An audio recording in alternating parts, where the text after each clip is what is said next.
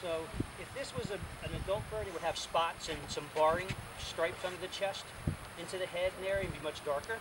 So we could then say, okay, well, this could be an adult that returns or an adult that breeds here, because eastern willets breed right back in the salt flats. And eastern willets can be separated by their voice or their plumage. And some physical structures like their bill shape and their general size. Eastern are a little smaller.